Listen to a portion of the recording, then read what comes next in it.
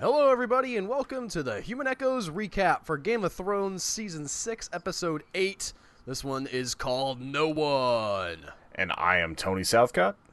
And I am Albert Berg. And before we get into the episode, we have a little bit of something from the previous episode to address, Tony. We had a listener send us some very correct and very irate texts about our factual problems in the last episode. We kept referring to Elena as Marjorie's mother. Turns out that's not the case. Yeah, it's her grandma. Does she have a mom, Tony? I'm sure she has a mom. I mean, like in the whole... Are you sure? She was probably born to one. I don't know if their mom is still around. There's magic in this world, Tony. You don't know. No, I'm sure she... She came from an egg. But Elena is Marjorie's grandmother, which I legit was like, wait a minute. For real? Which shows you exactly how much we know about Game of Thrones, because I forgot that there was a gap there. So apologies to those of you who are much more astute than us, noticing that and being annoyed with us, getting it wrong over and over. We do try to do our best, but we ain't perfect. And with that said, let's move on to today's episode. Yes, new mistakes going forward. Starting off back with Arya, where we left her off in Bravos. She has found help, which we kind of start off in the perspective of this scene that we've seen done before with this one actress in the traveling acting troupe. Yeah, Lady who's Crane. doing the death scene. Yes, and she's good. Like, you can see why everybody likes her and why the other girl wants her dead. Is, you know, she like delivers a legit death speech that really kind of makes you feel like more sympathy for Cersei than Cersei ever does. Yeah. She's not exactly instilling sympathy in this episode either. No. And she gets done and she goes backstage and hears something and finds Arya sort of passed out on the bed, or almost passed out. She's bleeding. And that's maybe the most obvious place she could have gone. I mean, not to jump too far ahead, but the fact that it takes the waif any time at all to find her when she knows, like, 2 people in Bravos, and one of them is this lady, and the other one is obviously back at the House of the Many-Faced God, and she's not going there, so, at least not until the end. It's a little bit insulting to my intelligence that she didn't go there immediately. Oh, the way I thought of it is that she was just toying with Arya anyway. I think she's some combination of a cat and the Terminator from Terminator 3, the lady Terminator. Like, she's weird. There's something wrong with the waif. I've come to the conclusion in this episode that the whole, like, you're no one thing is complete BS. Yeah, it definitely seems to be, and we'll get to that more towards the end of the episode. But she gets her help her nurse her back to health a little bit. There's a kind of a fun little back and forth about how she... This woman liked to stab her boyfriends for sleeping with other women and then patch them back up, which is a great sort of... I mean, if you're going to have a hand wave for why she's good at patching people up, that's maybe the best version of that. Yeah, it's sort not of like, oh, yeah. Oh, I was a handmaiden during such and such war, and I had to sew people up all the time. It's like, no, I had a bad temper, and I hung out with brigands, and I would stab them and eventually fix them up. It was so classic and such a... Again... It's a hand wave, but it was wonderful to see that. And then, speaking of things that are wonderful to see, we cut to some of the guys who had overrun the hounds' little piece of paradise there in the previous episode. This scene was, I mean, it's just the hound killing people, but again, they put that great Game of Thrones spin on it. We get to spend... I mean, it's not a long time. It's maybe like a minute 30 with these guys. Oh, you get setting up. You get full-on lessons about life and kissing and all sorts of things. Well, checking the oil, ringing the bell. You know. Definitely, I can attest that particular advice. No, I'm just kidding. I've never tried that. I would get slapped across the face. But it's interesting that they give you this perspective. It's like, hey. These are guys, they have their own story, they had their own life, they're, you know, as bad as they are, they hung out and they did their own thing for all this time, and then some dude walked up and killed them, and they deserve to be killed, but... With an axe to the nuts and heads flying and all sorts of fun things happening. Complete decapitation. That one guy, there's several moments in this episode where the victim is in focus, and then whoever's coming to kill them is in the background, and this is one of them, where... that, they go through their whole little spiel, and that one guy, just kind of like is standing there, and you just see the Hound in the background walking towards him, and here he is, whop, head gone. And that's all that there was to that scene. But again, there was that touch, and I like that. I like that they give you context. It's not just he shows up. It's not even just from his perspective, but it's from their perspective, and that's what makes that work. We already know his perspective, but showing it from a little bit of a different angle is what Game of Thrones does really well. Yeah. Just that little bit extra. Because, I mean, it would have still been an okay and semi-effective scene if it was 30 seconds long and he just walked in and chopped people up. But at least we're going to remember it now. Yeah. Yeah, we got to remember it. That's the point. That's the thing, too. Like, they give you those little bits where you're like, well, I mean, there's lots of violence in Game of Thrones, but so far we haven't had that much, guys putting their fingers up other guys' butts to make a point about how to be a good kisser. Like, that will stick in your mind. Yeah. Next we have Tyrion and Varys saying goodbye to each other, Varys going off to enact some plan. And there's not much to this scene, Tony. I didn't feel like that there was a lot of meat here. Yeah, it was like meant to show that the plan where they're trying to make Daenerys the Azura High, like that's being enacted out. That the Red Priests are talking, and then you have just a little bit of a, hey, I'm going back to Westeros type thing for Varys. But the part in this scene that really worked for me was Tyrion's delivery there, where he's saying goodbye to Varys, and you get that, like, this is his equal and his only equal in the whole city. The only guy that he can just talk to and be like, yeah, we're on the same level. And we kind of echo that later on. But as he says goodbye to Varys, as he says to him, hey, Varys says you're the most famous dwarf in this whole city, and Tyrion's like, he delivers that line. He says, no, I'm the whole most famous dwarf in the world. But he doesn't deliver it with that glib Tyrion, like, snarkiness. He delivers it like, I am going to miss you so much. And part of me was wondering, like, at this moment, Peter Dinklage might be the most famous dwarf in the world right now. Other than maybe like Chadwick Davis. Yeah, that's tricky. But, I mean, he's close. If you had a famous dwarves contest, he would definitely be in the top 10, I feel. Yeah, probably. It's him, Deep Roy, and, who else? Who was the guy from Jackass? I can't remember his name. That probably disqualifies him. Well, he must not be the most famous in the world then, Tony.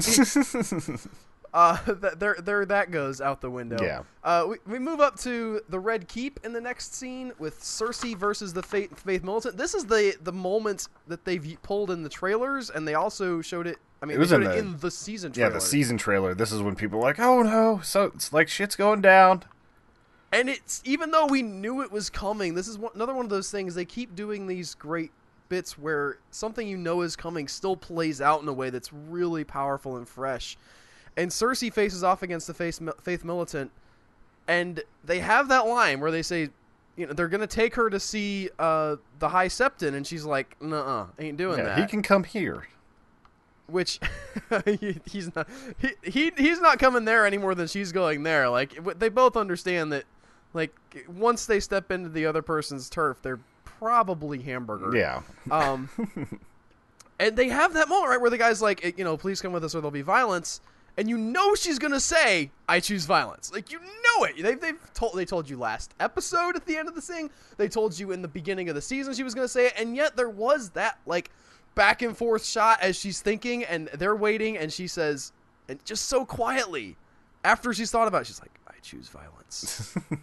And it worked in that moment.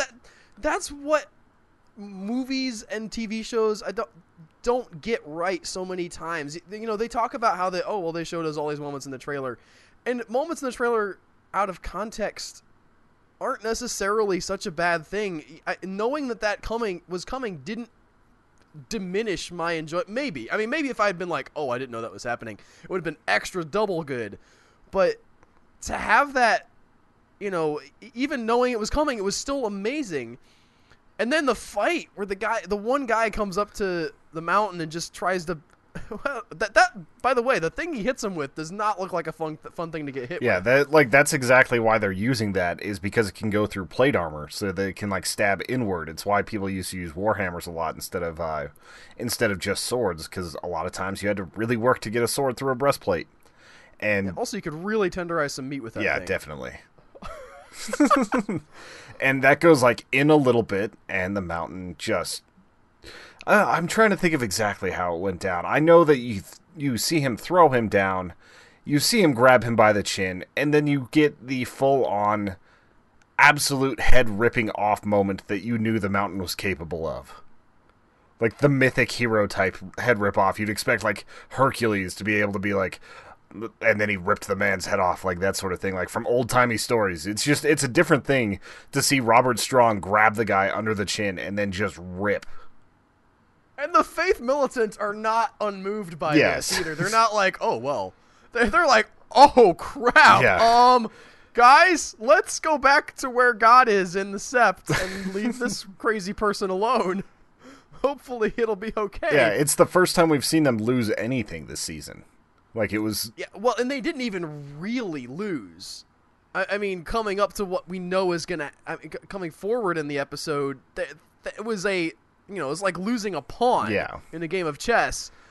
I'm just saying, as far as a battle goes, this is the first minor setback that the Sept has had, because everything has gone their way. Well, and as a story, knowing what comes later, knowing that she's going to have this huge setback, it's actually really important to have this as a storytelling bit, even because if you think about it, this doesn't serve much of a purpose as far as moving the plot along, right? Because we know what's going to happen later on. We know that Tommen's going to abolish trial by combat, and that's going to be a blow to her. Her not going to the Sept right now doesn't really make a difference. They could have just said, well, hey, you stay in the Red Keep. But setting her up with a win here really makes that loss later on hit that much harder. Yeah. She used her hand too soon. It's like, were they planning to remove the trial by combat all along? Or was this the catalyst that made that proclamation happen? I really think they were planning on it all along. The Septon is not an idiot, the High Sparrow. He knows about Robert Strong, I'm sure. He knows that she's planning to do this. So, and possibly while they're talking, maybe he's got the king in the Sept being like, all right, your mom's over there. She's probably not going to show up. And maybe saying to him also, or possibly even using that as leverage. We don't see that happen, but it's exactly the kind of thing I could imagine where he says to Tommen, like, look, we sent some people in there, tried to, do it peacefully, and she's using Robert Strong against us. You know that there's nobody who can take him in trial by combat, and that's not what God wants. I don't know that that's how that went down, and it doesn't need to go down like that, but it's a really clever, bit of storytelling. Again, even though it doesn't move the plot forward, to have that setup and then reversal within the episode makes that reversal feel all the more powerful. Yeah, definitely. The next scene we are rolling into is with Brienne and Pod at the Lannister camp at Riverrun. Right, and we get a few little bits of dialogue between Brienne and Pod, which is he's just adorable. And he kind of meets up with them, and we switch over to Pod and Bronn, which might have been the most fun part of this scene for sure. Definitely, maybe of the episode. Although I depending think on your bloodied taste, because there were a few good moments. The Hound might win that one in his final scene. But if you're looking for good-natured fun, Bronn trying to teach Pod how to fight, sneaks up on him, makes some very crude jokes about Brienne, brings up the fact that Pod has a magic penis, which is a holdover from what, season 2 or maybe I think 3? it was 3, but somewhere in that range. Way back then when he went into the brothel and the women didn't didn't make him pay. Yeah, I think it was season 3 because it was after Blackwater and they were rewarding him. Something like that. Such a great little callback. I would like. Oh, this is one of those pair ups. There's Game of Thrones has these great characters, and you mash them together in ways that you're not really expecting. I think Bronn and Pod have been on the screen before. I think. Yeah, they have been. But definitely, at this point, I'm like, well, now I kind of want to see them go off on their adventure. And we know they're not because I know how this episode ends. But him I really do want Pod to learn to fight a little bit dirty because he's learning all this stuff about nobility and, you know, doing the right thing from Brienne. But Brienne is also like 7 feet tall, and it's easier to be noble and do the right thing when you're 7 feet tall. Maybe if you're Pod, you kick some people in the nuts occasionally. Yeah. I mean, the way Bronn even introduces himself is pretty... It just goes into how well or how much he needs to learn that. He just immediately goes up and chokes him from behind. And then he starts talking about his stance. He gets him to look down, and then he slaps him upside the head. Everybody wants to hit you. Always assume that everybody wants to hit you because they do. Everybody wants to hit a squire. The meat of the scene, though, is Jaime and Brienne talking about sort of where they stand. Jaime, and I didn't realize this is where this was going. I actually really like the idea that Brienne has in mind here, where she says, listen, you want them out of the castle. I want them out of the castle. Technically, we're on different sides here, but let me go in there and try to convince them to come with me. I need these troops. You can agree to let them out. You'll get the castle. I'll get the troops. We'll go. You know, we'll ride north, and I'll help out Sansa, and you get the castle, and everybody wins. And Jaime's like, okay, yeah, sure, go on in there. If you can do it. If you can do it. We don't get to see in this episode whether he would have kept his word to her yet. I think he's concerned enough with his honor in some ways, especially when it's that public, that he would have let them go. You think? I think so. We also didn't get to see, because he comes up with a different gambit, we don't get to see her have to carry through with her thing, which she says to him, like, listen, I'm pledged to the other side, so I would have to fight you if you attack. And he's like, yeah, okay, I know.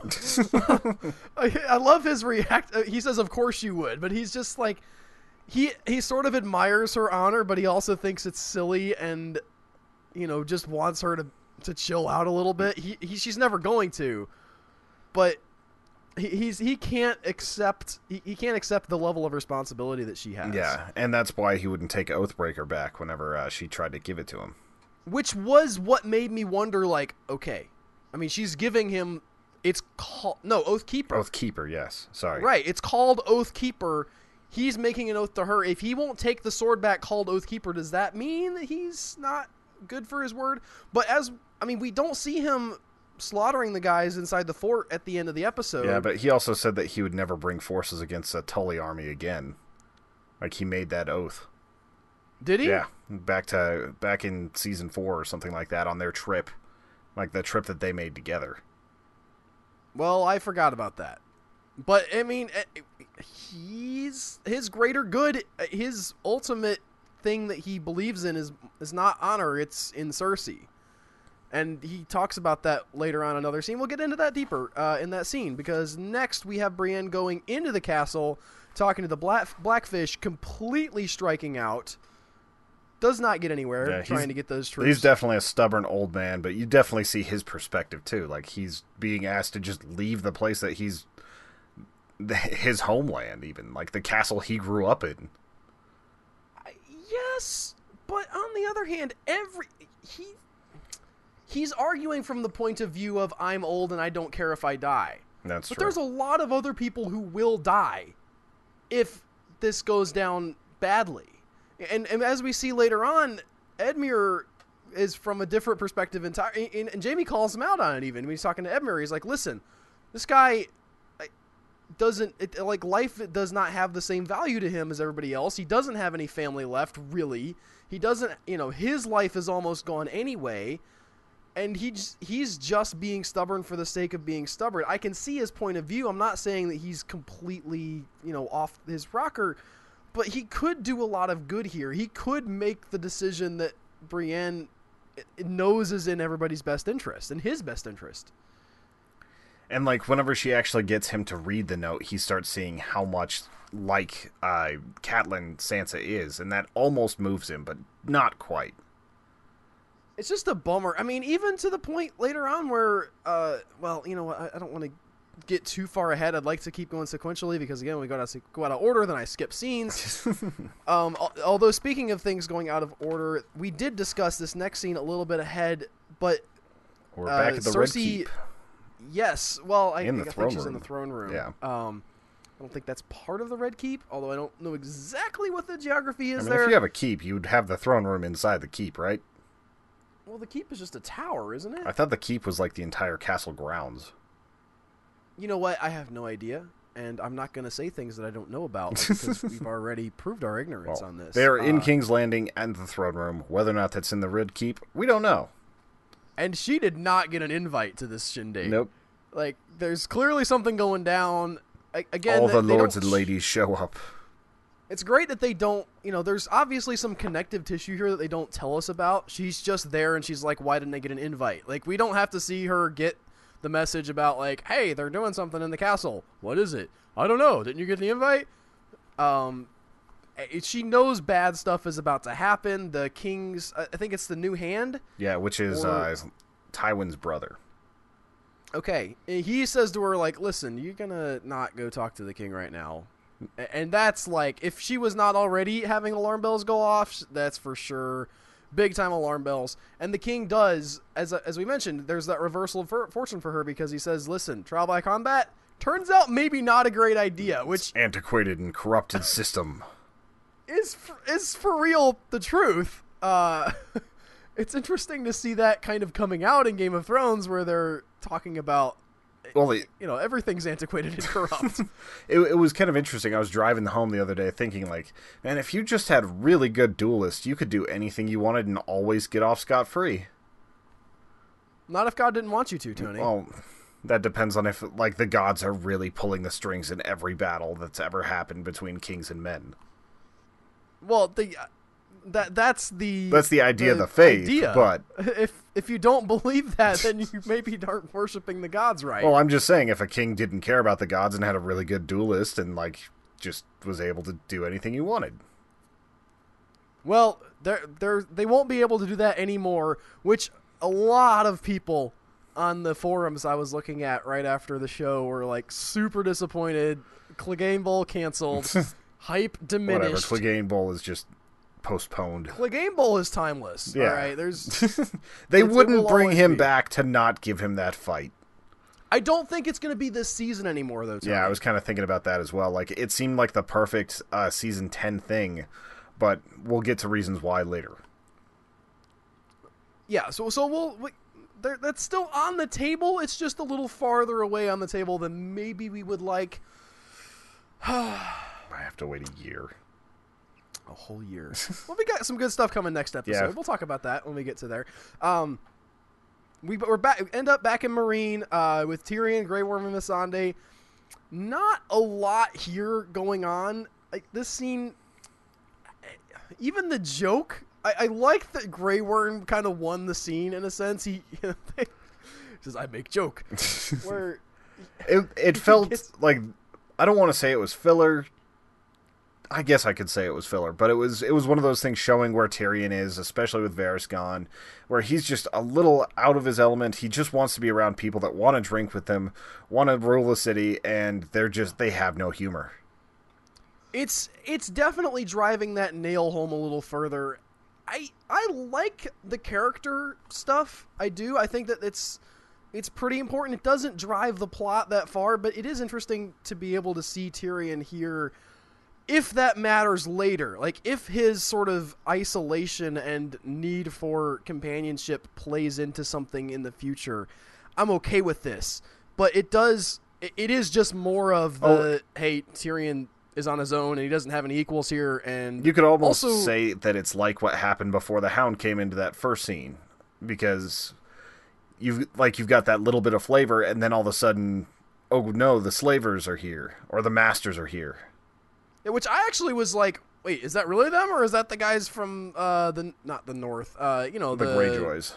The Greyjoys. Yeah, I had to take a look at that. I was like, did they get is that Euron's sigil? Like, I didn't recognize it at first. I do not. Guys, I don't know if you've picked up that I'm a little bit of a Game of Thrones casual, but I do not have all the sigils memorized. I have most of them, and I think you would remember the giant kraken. Like, as soon as you saw that on a banner, you'd have been like, oh, Greyjoys. Okay, fair enough. But I don't know the other guy's sigil, and I didn't think to eliminate by thinking about the Kraken, okay? It's a little bit late on a Sunday. I've had most of this low-carb Monster Energy drink to help my brain. But It didn't make the connection, but they do have those ships in the harbor, and even that bit, I mean, we'll go ahead and sort of skip ahead with that, because they do end up bombarding the city, and there's, the fire raining down, and they're like, well, we can only defend the keep. Tyrion kind of gets put in his place by Grey Worm, and the fact that, like, hey, why'd you make a deal with these guys? All of this really kind of rubs me the wrong way. Not just, I mean, I could accept the character stuff, but the fact that Tyrion's getting completely shut down with what he tried to do, right? Yeah. Like, he was trying to work this deal out. It seemed like a good idea. Oh, it's Westerosi politics, not like, what is it, Essos? I think so. And so he gets, it comes back to haunt him, and then Dany has to come in and save the day. Like, what purpose did that serve? I guess just to, spinning our wheels waiting for her to get back, but that's one of those sort of big plot loops that didn't get us anywhere except in trouble. Yeah, now she's got, like, the only thing it could serve is that with her dragon, she could just wipe out all the ships and basically be completely in charge of that region. Yeah, I wasn't 100% sure why she didn't just do that. I think that's probably probably more like episode 10, because usually episode 9 is pretty well focused. But we did skip over the entire scene with Edmure and Jaime. No, that's next. Well, I mean, we didn't skip over it. I'm getting there, Tony. I just wanted, because there's not much more of the marine stuff. That's true. And they tacked it on in a separate scene, and I was like, you know what? Let's just get there. Daenerys gets back. You hear the dragon land on the roof. Everybody kneels. It's time to see Khaleesi, like, kill a bunch of fools with fire. But yes, you are right. Jaime and Edmure have I think maybe one of the best scenes of this episode as far as, like, people talking. And drama, like character stuff, because Edmure and Jaime, they're two very different people, and Edmure brings up something that's sort of at the heart of the Game of Thrones idea, the theme of the whole show. About, he asked Jaime, what is it that you tell yourself so that you can believe you're a good person, because everybody does believe that.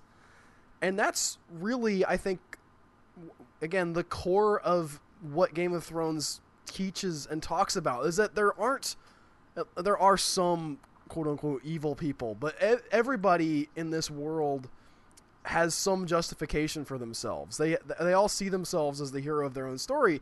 And we talked about this a little bit last week, where you kind of split between, having people talk about how terrible it was that somebody, this one family did something to them, and you're like, yeah, that sucks. And then you cut back to that family doing something and being like, man, I hope they get their act together, and hope everything's okay with them. Because everybody is the hero of their own story, and all of these people are sort of individually, I'm spinning my wheels. They all matter to themselves. I'm sorry, I lost the train of thought as I was speaking. I was just in the middle of a sentence, and my brain was like, nope, I'm done. No, you pretty much had it nailed. That with Edmure, with Jaime, like, he starts talking about, like, you're talking about oaths whenever you're the Kingslayer, you're talking about all this other stuff, and really you don't care about the realm, you don't care about people, you claim to care about love, but you don't even really care about that. Like, you're just making justifications at this point because you are a terrible person. And then you see Jaime ramp it up a notch, and he starts threatening some pretty terrible things to Edmure. Well, it also, it's not just him, like, getting pissed that Edmure is saying mean things to him. He's also sort of answering the charge, right? He's saying, like, you say I don't care about anything. You say, what I tell myself, the thing that matters to me, the thing that makes me a quote unquote good person in my own eyes, is that I love my sister. And I will do whatever. That's my hero thing. That's the center of my being, right? For some people, it's keeping oaths. For some people, it's taking care of their children. And for him, it's his sister. And as weird and messed up as that is, it's also his moral center, the center that grounds him. And he, says to Edmure, he's like, listen, I will do whatever it takes to get back to her. Including, launching your baby son over the wall of the castle in a catapult. And he's still making that same point kind of that Brienne is making. He's like, listen, nobody has to get killed here. Yeah. All they have to do is open the gates. All I want to do is go home. You don't lose anything. You can go back and I assume he would probably even let him be the lord of the castle, right? If he's bending the knee. All those people in there are for Lord Tully, and you got to remember Edmure is married to one of the Frey's daughters. So it's like he has right to that castle, even if it is in the name of the Freys. Like, he's still master of that particular castle. Yeah, and so he convinces, Edmure to go in and you understand where Edmure is coming from. He's been beaten down. He's been kept in the dungeon all this time by, creepy Frey, which really looking forward. I don't think it's going to happen this season because I don't really see how any thread is going to lead that way unless Jaime just stops by and says, "Oh, by the way, stab." But I really do want to see him get his. Yeah. At some point. Oh, do you think that would be like over. LSH? We can talk about that in the scene with the Hound, but that is seeming a little bit less likely now. Yeah. But Edmure kind of takes Jaime up on the offer. He says, "All right, listen, I don't necessarily trust you. He's one of those guys who wants to talk about his kingslaying days, but he also understands that a promise of maybe I get to live is maybe he gets to see his son again. His son doesn't get launched over a capital wall or castle wall. Right. He believes that he definitely will do that, and he might let him live if he does, if he goes and surrenders. So he takes the sort of, better part of valor, and or is that the better part? Which one's the better part of valor? I think caution. I think it's caution. It's actually kind of a mix of surrendering to what your enemy wants, but also gaining a lot more for yourself. So it's just a smart move on his part, even though it is going to betray his uncle. Like, you go to the top of the wall after this point, and you see Blackfish talking to various people in the castle, and they decide to go against him just because Edmure is like the by lineage, like they have to follow him, like he has priority. That was really great, too, to see that loyalty. I don't know, there's something about that, and we've seen it in Game of Thrones before, like from Brienne and everything, but those guys are like, I don't care if this is a trap. I don't care if he's under, the Lannister control. He's the boss. Yeah. Okay? These are the rules. I've been taught to follow these rules, and maybe I'm going to get screwed over, but I'm going to do what I'm supposed to do. Well, it's a pretty rough spot because if it's a trap, they know that all of them are going to die. If it's not a trap, then there's a chance that they'll have peace going into winter, and that's like their only chance at survival. Because if they go through years of provisions because of a Lannister siege over something that Blackfish wants, then they're kind of screwed either way. Yeah, and so Blackfish, and I was surprised he didn't run. I thought for sure like he would be willing to to try to get out of there. He doesn't. He does help Brienne and Pod get out of there and fights to the death. Another off-screen death, which this one I understand. By the way, I am coming to grips with the idea that Stannis is actually dead, but holy crap, why was that an off-screen moment? Yeah.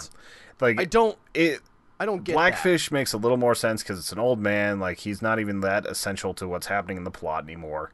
You're killing him off. Like, it's not going to be a big dramatic thing, but you had Stannis on screen for multiple seasons, like trying to do his thing, and then just all of a sudden being gone. Also, from a budgetary standpoint, like, you have to choreograph that fight scene, right? If he's going to have his last stand, you don't want to make it be dumb. So you would have to spend a lot of money. With Stannis, it's just like, well, let's do, that head-off effect that we've done 8,000 times already in Game of Thrones and cut from there. But no, we didn't get that. And I read somewhere that they said something like, "Oh, well, we thought it would be gratuitous." Since when is that a thing in Game of Thrones? That you're like, you know what? Let's have some restraint here. We're not watching restraint, okay? That's not why I tune in. I don't tune in for restraint, especially for top tier characters. Yeah, for real. Anyway, this just bugs me. It bugs me a little bit. It feels inconsistent, and like I said, I'm coming to terms with the fact that maybe he's actually dead. I know a couple episodes back, somebody was commenting, like, he's dead. Why do you keep talking about it? Because it doesn't feel right for Game of Thrones to kill a main character off screen and lead up to it. It just weirds me out. Yeah. Weirds me out. The only reason why I thought it was legit is because she had him so dead to rights. Well, right, and because she said so later on. If she says she's not Brienne don't lie. Yeah. Well, I mean, I don't think I'm not gonna say never, but I couldn't. I mean, what else was she gonna do? Like, you have to go and take the black. That's your only path to redemption. Yeah, and if he had, then he would have been there. Yeah, there's just no way it makes any sense if she didn't. I'm just saying it was weird. Yeah, I agree. We're not reviewing that episode, but I'm just bringing that up at this point because it, Anyway, like I said, obviously you don't want to spend the time choreographing that scene when there's other stuff to spend the budget on. Jaime does get the notification that he has died, and he sees Brienne and Pod getting away. Does not and he send has that anybody after them. He starts to. Again, great acting, where he just does that thing where he looks to the side. He's like, should I? Yeah, no, I'm not going to call anybody. Yeah. He makes that call, and it was neat to see his mind go through that, where he's, for one thing, he doesn't feel like he's threatened by her directly. That might come back to bite him. Maybe he will be later on. But she's not fighting directly against him. She's just running off to do her mission, and I don't think he doesn't want to interfere with that. He doesn't need to interfere with that. Yeah. He's got other fish to fry. And the Payne house is kind of allied with the Lannisters as well, so if he kills Pod, that might cause some problems back in King's Landing. I don't think anybody's going to care about... Look at the prostitutes are going to revolt. You killed Sir Magic Penis? No! I'm just saying, like, Sir Ilan Payne is who took Ned's head, so, like, that family does have some clout. Fair enough. I also forgot to mention, by the way, at the end of Cersei's scene where she hears the news about trial by combat being abolished, she has a little aside with her half-maester, I'll call him. Yeah, I put him as semi-maester in my notes. The mad scientist whose name I've forgotten. That's a name that I actually have trouble with. It starts with a Q. Qyburn, thank you, yes. Once you say it, I know it. Tony, that's how that works. She asks him, hey, did you look into that little rumor that I told you about? And he says, oh, yeah, and it's way more than a rumor. And his eyes are all lighting up. I think there's a lot of speculation that's probably something to do with the wildfire that the Mad King stored under the city. That's what the people I watched it with said. Like, my sister and her husband were like, oh, he's talking about the wildfire. So, like, is Cersei really willing to either blow up the Septed Baelor or blow up the entire city to save herself? And I would point to yes. I would point not to save herself, but to collapse the church and, in her mind, get her son back. I think definitely yes. Yeah. This is her. She doesn't have anybody but Tommen, right? Yeah, Tommen's like her last person. She likes Qyburn, but that's more of a useful thing. And the Mountain is not really that likable. I'm talking about children, though. That is the last of her children.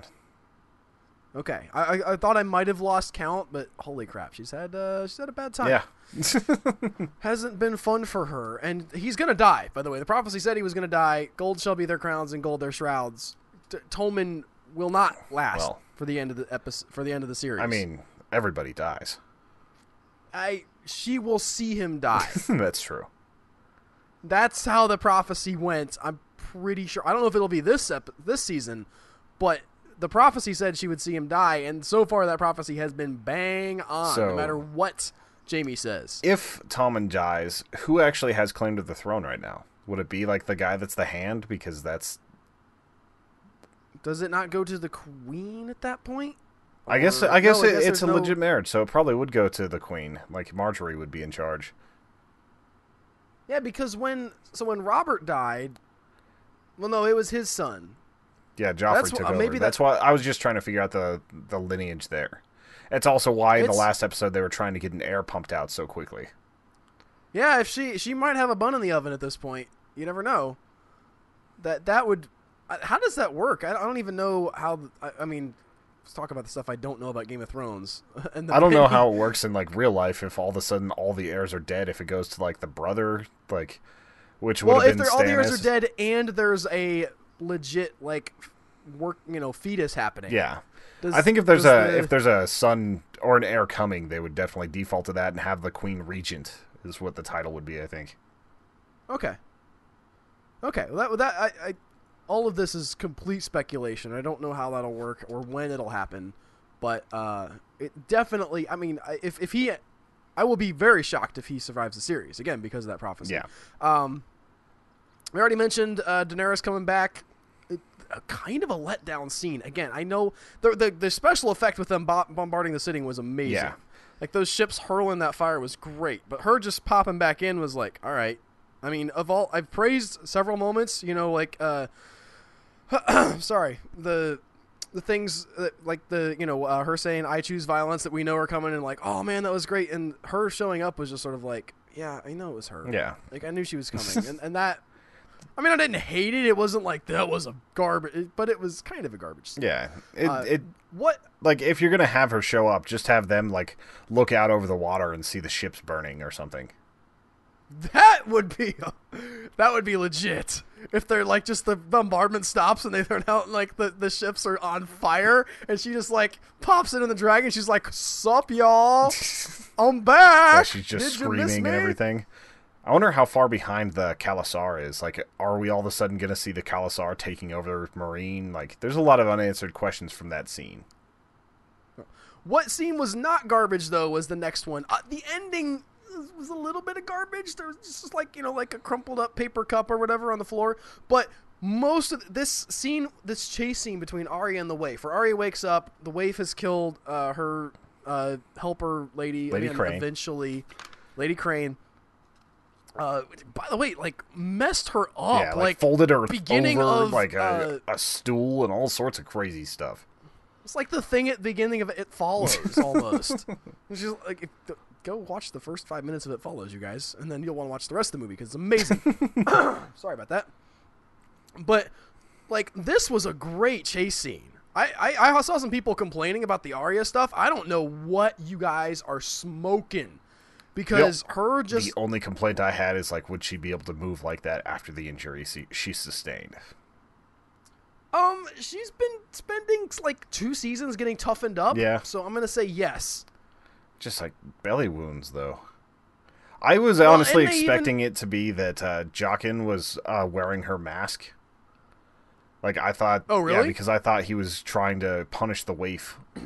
Like, or basically see if the waif was honestly following directions, because she had the personality where she was going after her. She made her suffer, which is explicitly against the orders of Jaqen. And the way she was walking around town in the open, dropping money, like, it felt like it was Jaqen. Like... Oh, you mean Arya and Jaqen? Jaqen wearing the Arya mask? Yes, that's what I thought happened in the last episode.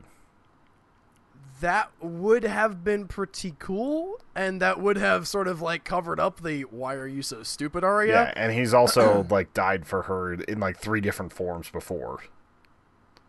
So that would be neat, but no, it was just a great chase scene. I mean, there was a lot of great ebb and flow. Her jumping and getting, the wounds opening back up, which I thought was a great touch, where it's like, oh yeah, she's actually still really bad hurt. Especially after she tumbles down like 50 steps. The only thing that bothers me a little bit about this, and I mentioned it kind of earlier, is that the waif is taking a lot of enjoyments in this, and they've hammered it over and over and over about how they're supposed to become no one, right? That they're supposed to lose themselves, lose their former identity, and give themselves over completely to the supposed to be blind to man-faced obedience, God. Basically. Right, and I guess she has the obedience down, but she definitely hasn't turned her back on whatever she was. Like, she's not some... She's hateful. Yeah, she's not this impersonal force of death that the many-faced God is supposed to be. She is... angry and enjoying and somewhat psychopathic, which, granted, if you're going to have a cult of people who go around killing people, maybe you do attract that kind of person. But it made me wonder, how did she get in? How did she get past Jaqen's little, tests and lying to each other? What was her entry point that they were like, okay, you're cool to get in, but not this Arya girl who keeps telling us she's no one, but still, holds on to her former self? Is it just that you renounce your family and you can have all your other personality traits and be fine? That just bugged me a lot. Yeah. But I totally called how it was going to happen. You totally did. I totally took credit for it when I was watching with my wife. I was like, I called that! But now that I think about it, I'm pretty sure it was you that called it, but I called it with you, Tony. We called it together. That's what we'll say. At least for this. That was awesome, Yeah, though. like she pulls Needle out, like she takes the stance of like her old Bravosi, like a dancing master, and slices the candle. Go to black. And that was a great way to sort of talking about cutting around big battles, which I know we have a giant battle coming next episode, so you really gotta save that money. Although there's so many great things that we talked about in a previous episode, a previous part of the previous scene. How that you have, the person being chased in focus and then the person in background chasing them out of focus, but you can still see them. And there were so many moments like drama and tension. When the waif is running along the top of the wall and Arya's like stumbling along. Although that part again was sort of like, why? The waif, you could have just jumped on top of her. You had to jump like 3 feet back and make a giant crash. Why? Yeah. But it's, I said I still like the scene, Tony. I have nitpicks about it, but I thought it worked out really well. I like the tension of it. The only thing, the big thing that I didn't like about it was how it ended, with her going back to the Temple of the Many-Faced God and talking to Jaqen. And I didn't understand what purpose that served. He says, now a girl truly is no one. And it's like, yeah, but he was smiling when he said that. Like, he knew. What? Why? Like, I think it was just more ceremonial with that. Like, I did like that she just straight up carved the face off and brought it for the wall. Yeah, I don't know if she did it right. That face probably is going to melt. Yeah, I don't... Or like, rot, I mean. When it looked like there was a little bit of a format to how they got their faces. Like, just... They might need some salts. They might need some other stuff. This was just like a jagged, nasty face cut and put into a socket. And that was cool and all. But again, the final moment between him and her did not ring true. Like, that did not feel like the resolution that I wanted to her at least full season that she spent there. No, 2 seasons now. Yeah. Basically, because she was there for all of the previous season. Yeah, she got there at the beginning of last season. She went blind. She did all that other stuff. Like, it's basically been a 2-season arc for her. And, like, if her arc culminates in her literally saying a girl is Arya Stark and she is going home, then it seems like it's a little bit of twisting around for something that could have just been glossed over. Yeah, like, they could have shown her getting more and more badass, and then, like, at the end, she just doesn't want to be it and leaves. But, like, it wound and wound and wound and didn't feel like it was fully resolved perfectly. There was a lot I liked about it, but it just wasn't... It's the same thing with Daenerys. Like, she ended up back with, the calls people. Like, she has a Khalasar and everything now. She had to go back to go forward, and that was also prophesized for her, but it just feels like a lot of work to get to the same spot that they were in before. Yeah, and there is quite a bit of that in Game of Thrones. Even worse thing about it is she doesn't seem like she's tougher at this point. Like, I felt like she would have learned more about killing people from the Hound than she has from the Many-Faced God. She probably did, in all honesty. Like, the Hound taught her all sorts of things, especially about fighting bigger people. Yeah, and they had, like, legit chemistry. Like, this was just, again, 2 seasons of basically misery for her. She had no friends. And back in season 2, she had a lot more chemistry with Jaqen, like, whenever they were at Harrenhal. Right? Yeah, that was... And we're left with the waif said to her, hey, the Many-Faced God gets what he wants. You give him a name, and he gets his name. Does that mean that Jaqen has to send somebody after her now? It really depends on if the Many-Faced God actually said her name. Or if it was just like, oh, well, she failed as a recruit, so we'll just kill her anyway. I mean, that doesn't seem like the kind of thing the waif would lie about. Yeah. But I have to bring up, I missed a scene, Tony. We did. A great scene. The Hound gets his man. He also goes There's 2 men. And meets Beric Dondarrion, who we haven't seen for like 3 or 4 seasons. No, he doesn't eat chicken. Yeah, they embrace the meme. He's like, I'd rather have had chicken. It wasn't too heavy-handed, but it was a slight nod, definitely but it was fun. all good. It was for sure a like, hey guys, we saw that meme. Wink, wink. There wasn't a lot of weight to this scene, but it was fun to see the Hound like arguing with these people about like how many people he gets to kill and how he can kill them. Yeah, they don't want him just like chopping them up. They're all strung up because it was really out of character for the Brotherhood Without Banners to be murdering civilians. Like that's their entire calling, is to protect civilians and protect people. So, like, I thought it was a little bit awkward at first that they would go in and just kill a bunch of people trying to build their own sept. And, like, it looks like the Brotherhood's taking care of justice in their own way. Which, the weird thing is, earlier in the episode, Jamie brings up, when he's talking to Edmure, he brings up Catelyn Stark, right? And I was like, okay, this is planting the seed for us, right? This is like him talking about how she would do anything for her kids. That's giving us like a little bit of a nugget to say, hey, remember Catelyn Stark? And then bam, Lady Stoneheart, right? And now we see the Brotherhood Without Banners, and they're clearly not working with a half zombie lady who had her like throat sewed back on. Like that's not happening. Unless who's the guy the priest for Beric Dondarrion? I forget. It's like Thoros or something like that. I'm trying to think. Yeah, Thoros of Myr. Right. Maybe they're like keeping it a secret from him, but that doesn't feel right. It doesn't feel like the kind of thing that you just be like, oh, and by the way, on top of wanting you to work with us, now meet our other new sort of half leader, who is also a zombie lady. Yeah. I'm not saying it can't happen now, but I am more likely to believe after this episode that they were telling the truth when they said no Lady Stoneheart. Yeah, I kind of am too. Which, it's not that they're not embracing the paranormal, it just doesn't seem like it quite fits with the way things have moved for the show. Maybe we'll get her next season. It could have been a great moment. I mean, at this point, if they didn't bring her back ever, they can't bring her back. Like, the whole idea when she does end up coming back, it's like, well, she wasn't dead for super long, and they found her. Well, I mean, she was dead for quite a while, but they bring her back after like a day, and she's still kind of messed up, and their throats all sewn together. And spoilers for those of you who haven't read the books. Yeah, I'm gonna be putting a lot of spoiler tags at the beginning of this episode for once about 48 minutes rolls around.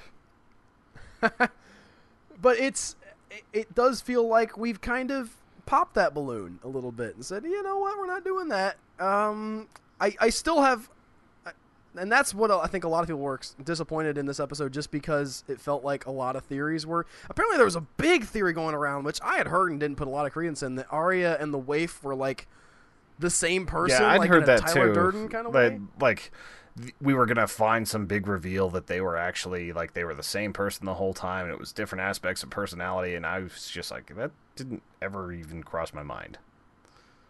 I liked your idea better, that it was Jaqen wearing the Arya mask the whole time. Although it seems like that the masks don't quite work that way. Like it kind of the waif was never anybody who was like way shorter than her.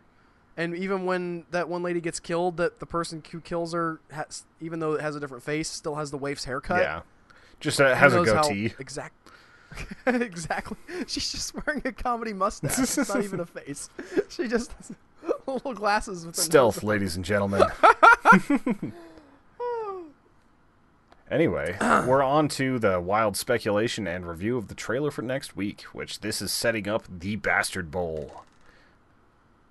Yep. Yeah. I mean, there's no way Jon doesn't win this, right? Most likely. You don't bring him back at the beginning of the season, have him killed, and bring him back from the dead, and then be like, "Oh, we killed him. Psych! All this battle that we built up to didn't matter." You do have him telling Davos and the Red Woman that if he dies, don't bring him back. That's like kind of a hint, but I don't know if that's just put in there to make to raise the stakes. Yeah, that's just to make you be like, "Oh, what if he dies?" He's not gonna. I mean, he might get bad hurt. Sansa might die, now that I think about it. Yeah, I could see that. Although, there wasn't any sign that she was even at the battle. Well, she's got to be around there somewhere, right? She's traveling with the army. I mean, if the little 14-year-old, or not even 14, 10-year-old girl is going with her troops. Lyanna, I didn't even notice that at first, but Lyanna was actually traveling with her, 62 soldiers. Hopefully she'll get more stuff this next episode. Yeah. Do you think we're going to have it doesn't seem like there's enough there to have a whole episode 9 long battle with just them at Winterfell? I think it depends on how crafty they have to get to win. Part of the reason why they were able to do that giant battle up in the north whenever the wildlings were taking over is because the numbers were so different, and they had to show all the different ways that the wall was prepared to handle a lot of wildlings coming. So just by showing the different traps, the different tactics, the different everything else, they were able to stretch that into an hour. I think that it's going to be a big episode 9 thing. I don't know if it'll be as good as Hardhome, considering that Hardhome's like my favorite episode ever. But we'll see. I like Hardhome a lot, but the weakness of Hardhome is we go like it shows up for that episode and then we're gone. Like there's no stakes for Hardhome. Nobody's up. I mean, people live there, but not anybody that we know. It's just him showing up in a big giant battle. If we have that kind of scale of giant battle with Winterfell at stake, and Tormund and everybody that we've built up over these seasons, right? All of these characters that we already love, and again, I think it was who all was at Hardhome besides Jon? His friend Ed, and a bunch of cool new wildling characters they introduced to murder, and one. Yeah, right. So. Again, it's sort of like, I mean, Hardhome almost just like, hey, here's a cool little tiny movie that stands on its own, and we introduce new characters, and they get killed off. But if this battle at Winterfell lasts a whole episode, for me, it could be better than Hardhome. And personally, I still think the King's Landing Blackwater battle, Blackwater, for me, is better than Hardhome because there's so many great moments. Yeah, with Tyrion and with the Hound and. Even like the cynical nature of Cersei up in the tower with Sansa was pretty good too. Yeah, so again, I'm not trying to diss Hardhome or say that it was a bad episode, but for me, as battle episodes go, while it was beautifully shot and definitely very cinematic, from a storytelling perspective, even like the like you said, the attack on the wall, I think, because that's a place that we've sort of grown attached to, meant more to me than Hardhome did. Hardhome was cool. From a technical point, I think Hardhome is the best they've done for a battle. Okay, I'm not arguing, sort of cinematic and computer effects and all that stuff. There's definitely a lot of great effects there, and partly because there are zombies. But, I think. Well, I don't know. We'll have to wait and see. Yeah, I'm excited for it. It definitely looks like it's going to come down to a one-on-one fight. You hear you hear Jon telling Ramsay, like, we don't have to have all these people killed. We can do this, like, against each other. So I think at some point it might come down to that. That would really? I mean, it could, but no. I'm just saying that's probably how it's going to go down. There will be. I mean, we see the giant, like, horses riding against each other and big forces of men moving. There will be a battle. Yeah, I'm just saying, like, towards the end of it, like, they're going to meet up. You know that it's going to happen. I just hope Davos makes it out because Davos is awesome. I'm pretty sure Jon's going to make it out. We'll see about the rest. If that is all of Episode 9, I think Episode 10 is probably the trial of Cersei, which is a little bit sort of like, okay, well, we sort of saw that already. I mean, it's just a repeat of the last season's ending. Yeah. If she ends up being again, like, executed, that would be a little bit different. Well, and Jaime's, he did complete his task. He's headed back. The king told him not to come back, right? Didn't the king say, hey, you got to get out? Pretty sure the king wants them to go to Casterly Rock after this. But if he hears that the trial is coming, there's not much that is going to keep him out. He's got an entire army that's loyal to him as well. Are they loyal to him more than to the king? I guess not. But I think that I think that he could at least get to King's Landing. Episode 10, I'm saying Jaime at King's Landing, dealing with, in one way or another, Cersei getting, being on trial. Either he rushes in and saves her and gets killed himself, or, but again, how does Tommen end up? Well, it could end up just being Tommen's thing. Could be. Maybe Marjorie's scheming for that. There's all of that. There's so much that's wildfire. Yeah, the wildfire could go up. I think that's more for the season after this, but they did hint at it here, so it's really hard to tell what's going on for episode 10 without any sort of context from the trailer. So I think that's going to do it for this week. Thank you guys so much for listening. If you like this episode, subscribe to our podcast. We have our regular podcast each week where we do a movie review of usually of something you probably haven't heard of. Last week we did a North Korean film called Hong Kil Dong, which actually turned out to be much better than you would think a North Korean film would be. And there's a really interesting story behind that. You should check out the Human Echoes podcast if you don't listen to that already. Also, if you're listening to this on YouTube, give it a like and subscribe because that sure helps us out. And you can see all other stuff that we put up there as well. All right. You guys have a good one. Bye, guys. Shoo. Oh, I need to, hold on.